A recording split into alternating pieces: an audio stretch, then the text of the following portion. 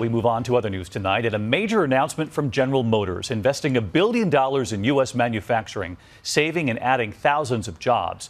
And we ask this tonight. Was it because of President-elect Trump, or was it already in the works and good timing for these automakers? Here's ABC's chief business correspondent, Rebecca Jarvis.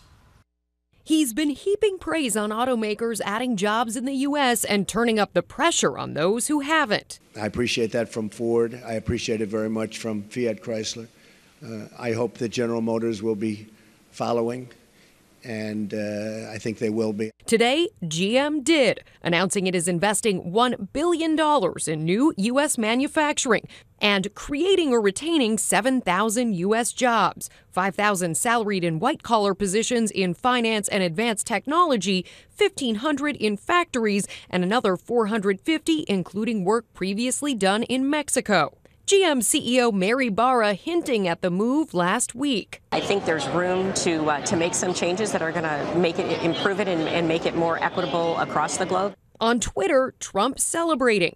With all of the jobs I am bringing back into the U.S., I believe the people are seeing big stuff. But a GM executive telling ABC News the decisions were made well in advance and not in response to Trump's criticism. But that there's no question there is an emphasis on job creation in the U.S. right now. This is good timing for us to share what we are doing. GM is still moving ahead with plans to build some compact cars in Mexico. Since Trump won the White House, 6 companies have pledged to create more than 116,000 jobs here in the United States. Relief for so many families. But big picture, the economy has been adding jobs for 6 years, 2.2 million last year alone.